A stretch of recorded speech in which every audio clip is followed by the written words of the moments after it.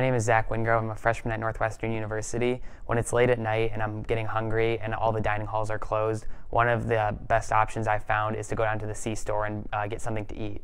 Sometimes one of my favorite things to get is cereal. So I'll go down to the C-store, pick out the box of cereal that I want, and I'll go to check out. You can use either points on your wild card or an equivalency meal.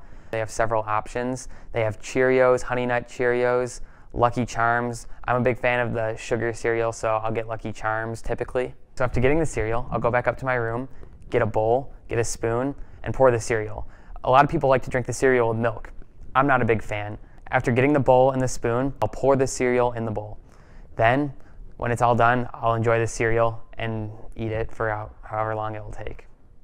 I would say that I've mastered the skill of pouring cereal into a bowl. I think it's a necessary skill that most human beings should have after they've reached a certain age, because it's one of the easiest foods to make and it can still be filling, especially when you're hungry.